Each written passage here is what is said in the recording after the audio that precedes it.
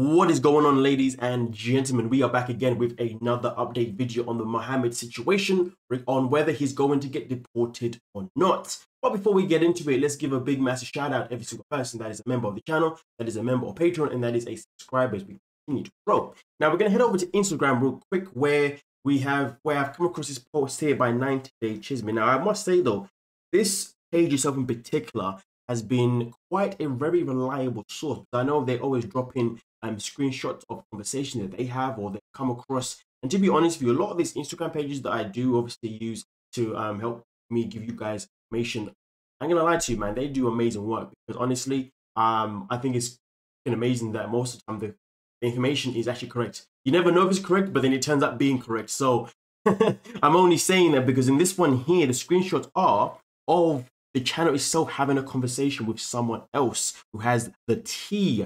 So of course, because of that, we can only say that this is all allegedly true, but I strongly do believe that it is true purely because usually this source is quite reliable with information and rarely incorrect. But as you can see here, the conversation starts off by basically saying, what's going on? Nothing really. I just came to drop tea. Oh yeah, drop it. Mohamed is not getting deported. What? What? Really? Nope, he already filed for the green card. Even though they divorced, he just has to wait longer to become a naturalized citizen. Oh, that's interesting.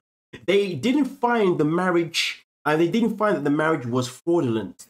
What about the text messages? From what I was told, they found that Eve was creating inhumane living conditions. And also continues by saying, also, Eve has another man listed on her home. I mean, if she has, then I can imagine that's probably her baby father. But who knows? Who knows? But let's continue. Who is it? Well, supposedly it was her boyfriend. Another person, she said, another person said she was secretly married. I don't know, but I know for sure they were bumping and grinding. Can you imagine this, ladies and gentlemen? Let's just go back to that one once again. Supposedly, it was her boyfriend, another person. She was secretly married. So, well, is she married to another person as well? What is going on here? It's becoming a little bit of a sticky one, isn't it, ladies and gentlemen? But of course, it does say they were definitely bumping and grinding. So it'll be interesting to see if we ever find out who this other person is. But also on top of that, continues by saying, so what all the fluff her lawyer is putting out? Her lawyer is an attention-seeking.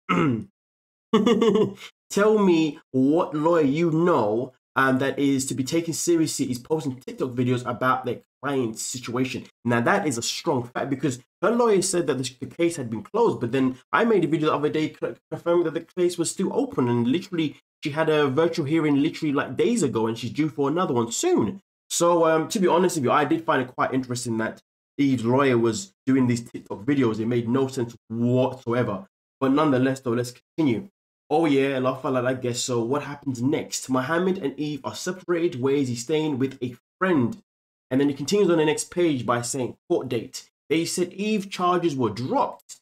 Not exactly, put on hold for a later court date, which is exactly what I made previously. And also goes, okay, but where's Mohamed though? Like what state? Now, obviously that has not been answered. So clearly Mohamed, who knows where he's at right now. But either way though, somebody came in the comment section, maybe a few people came in the comment section, my last video talking about how, no, the charges were dropped. And I was like, well, clearly they haven't, because I'm showing you a video of evidence that the court, the trial is still going on, or the pre-trial is still going on.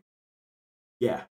But either way though, the situation is still ongoing at this moment in time. It has not finished at this moment in time. And right now it is looking, based on this, that Mohamed is going to be getting a green card because obviously he's filed for it, and he will not be getting deported anytime soon, even if he does eventually get deported at some point, if that is going to be the situation. But right now, it is not looking good for Eve, to be honest with you, and it's looking great for Mohamed. But nonetheless, though, we shall see what happens next. And as always, I will keep you guys updated with all the information that I do come across, you know, obviously on my